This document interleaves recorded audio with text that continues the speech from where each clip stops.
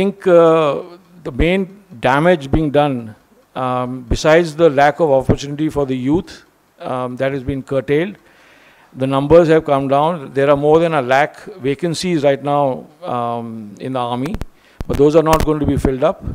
In fact, the 46,000 vacancies taken out will cover the 3 services. And the vacancies will not be covered up in the long run also. And besides, the duality of privileges prevailing in a unit is a surest antidote to a disaster, because in a combat situation, in any routine duties in the armed forces, when there is a discrepancy, when there's a difference of status, difference of pay, perks, allowances between 2 soldiers doing the same duties, it's a very dangerous situation and a short disaster.